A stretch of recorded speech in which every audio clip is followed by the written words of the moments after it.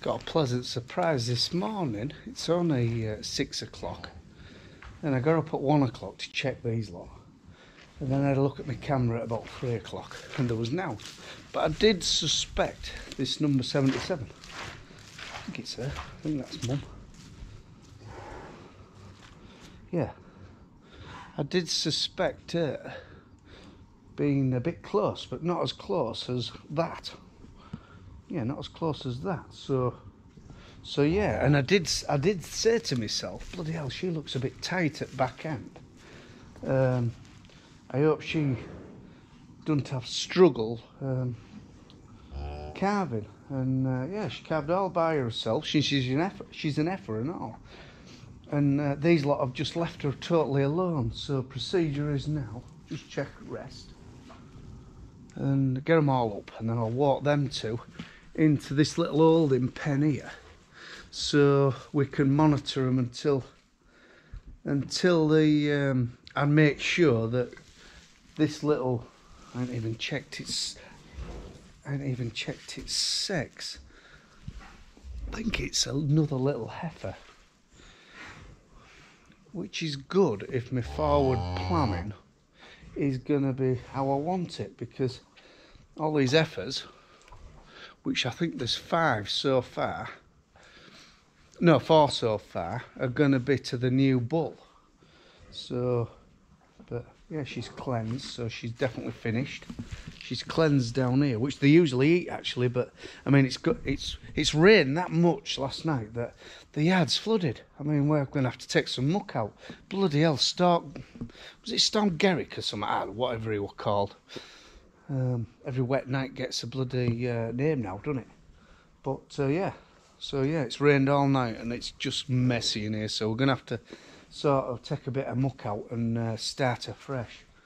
But yeah, lovely job.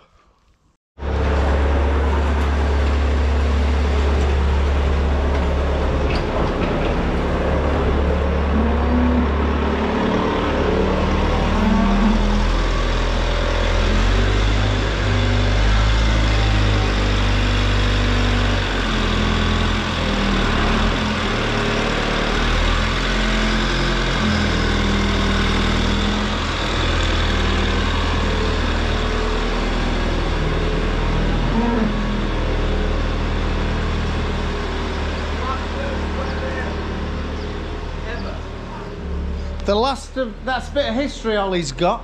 We Jet passing away, that was Jet's kennel. And we used to have a couple of square bales for just like a windbreak. And yeah, that's a bit of history, that's the last one. Baled with a New Holland 954 little baler. We had a brand new 459.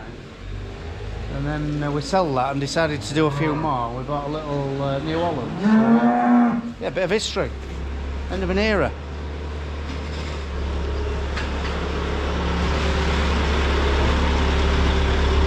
Go on back. Not there, you dickhead. Go on.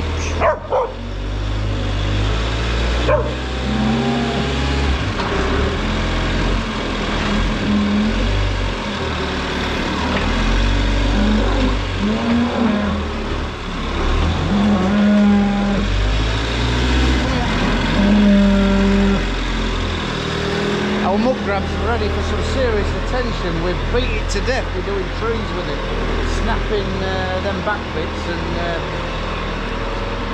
and snapped a tine off.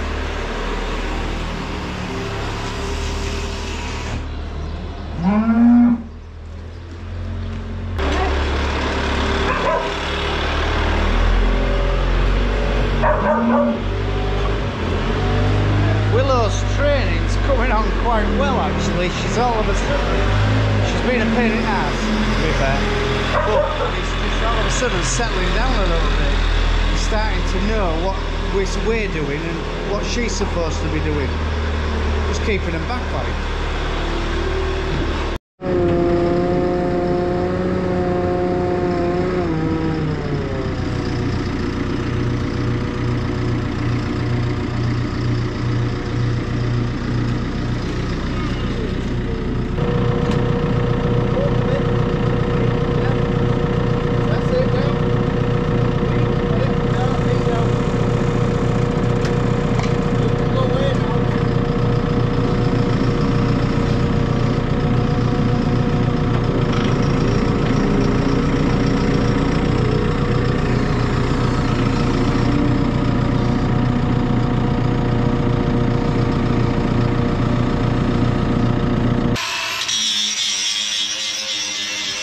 We're putting a shit on it, wanted to be done for bloody donkey years. We've always run, when we muck out, we always run cattle through a narrow passage right way around here into this yard. And anyway, this bloody backdrop's a bit, so we decided to build a gate. So all we do now is open that gate, make them neat, and same again there, and just run them straight through, so we don't have no cleaning up. And we ought to have done it, yeah, like I said, 20 years ago when I left school, really. My daddy ought to have done it when he invented the farm. Not invented the farm, designed the farm. Wrong word, wasn't it?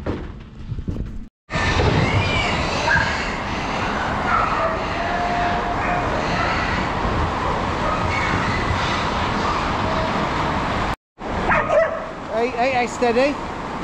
Good girl, good girl. Get him in, good girl. Good girl.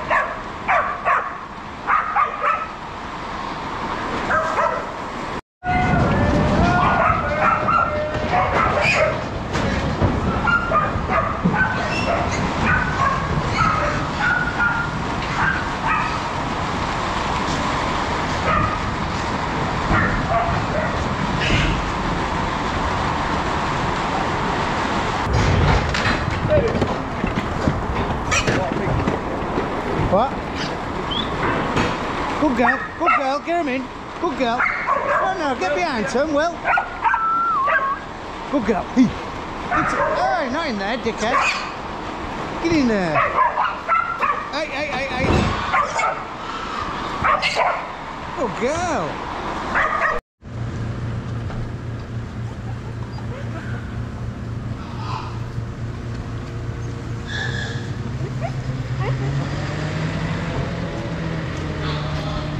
370 pigs delivered. I don't think they're real small. Phil says they're tiny, but I don't know. They're a good uniform size, really. There's a few little runts among them, but they're very stocky pigs, I know that. So yeah, the idea is some bacon is left, you see, so what we're going to do, we're going to split a few into little yard when they've gone. And the plan is tomorrow, all these are getting filled up. There'll be 300 going in there, 300 in there, 300 and 300. So, but we've got a new gate what Ollie's made here. What wants them two gates are knackered, like bottoms have rotted off, and pig shit just does damage to everything.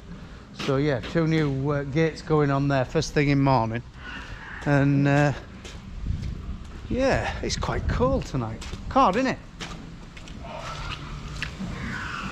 About time you give these half an hour in here, you won't be able to see them. If you come out at 9 o'clock, they'll have fluffed all that bloody straw up, and they'll all be nested down and sort of half and buried.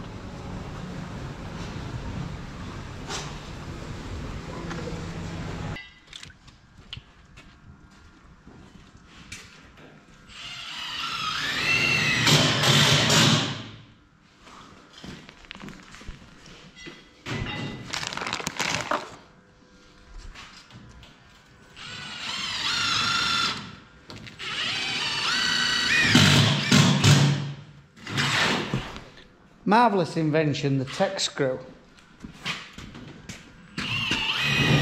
We use them for everything. These are coarse thread ones, but they do a fine thread one. And they're like a little drill bit end, what will drill through steel. Like he's off through 2 mil of galvanised sheet, because that's double up. And then the steel we used is 3 mil. And it just watch that. And then as soon as they drill the hole, hit the thread, and then they pull themselves in.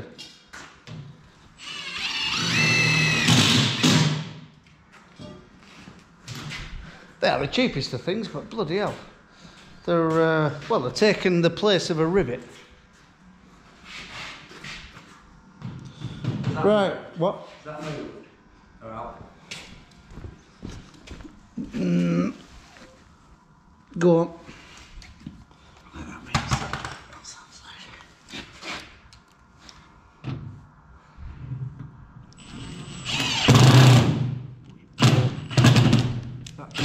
That's outside of it or something. God. Just go to there.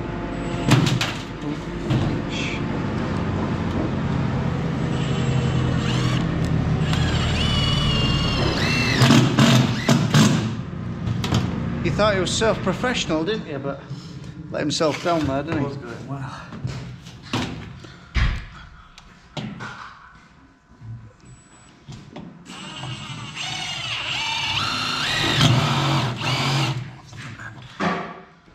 Some of them do break off, like that breaks off, so... But I always drill an hole with a good one. What if I just hit something hard? I hit something hard. Have it end. Oh, we'll just go to... Right, yeah. Ends broke off in hull, so obviously that's harder than steel. Oh God, he's shaking bad, things. Are you even near my line? I'm absolutely bang on the line. Don't blame me. Where though? Where? Any ideas where that's from? Well, someone commented about the roof sheets. Well, they blew out one windy night. One stormy night, we never replaced them. And yes, it's only perspex. We should be taking that lot down, really, because just in case it falls on anybody. But we might do it today while we muck out. But we aren't going to replace them because it creates a lot of airflow.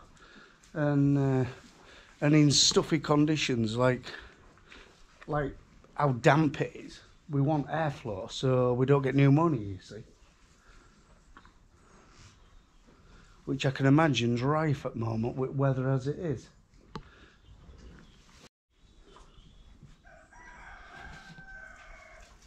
Right, if you like this channel, like and subscribe. Do 2 or maybe 3 a week depending on what's happening. A lot of cow work at the moment because I mean, there is things happening on farm, but not a lot. There's definitely not a lot happening on land because it's as wet as ever. But I don't know. I'm being very optimistic, and I think there's light at the end of the tunnel. It's just the long-range forecast from now is a little bit colder and looks a little bit more settled. So yes, fingers crossed, because Because 2023 was probably the wettest years, definitely the wettest back ends in my memory. I've seen water stand and come across roads where I've never seen it before. My dad reckons it's been as deep many times before, but he's got a lot more history under him. But no, what a year, eh? So here's to 24, and to be fair, it started off fairly good. We sold the Jetta, we sold the feeder wagon, and we sold another couple of machines. So and we've got very, very little for sale at the moment. I've got a few places to visit and a few sales coming up, but you know, watch this space, because this YouTube thing has got quite a advantage to sell machinery. It's a vast audience of farmers. I don't think there's a lot of other people. Well, there is general public watching probably. Well, I hope so. But let's try and I'm trying to get to 10,000 subscribers this year. You know, I seem to be stagnant at 8,700, something like that. And I seem to have got very stagnant. So if you haven't subscribed, do us a favour and press the subscribe button. There's no cost involved whatsoever. All it means is if you're subscribed, my videos come up on your, you know, as soon as you put your YouTube in, I think they come up. I don't really understand how it works. But yeah, so do us a favour and subscribe, please. So right, anyway, I'll crack on because lads will be here in a minute. We've got loads to do. So right, bye for now.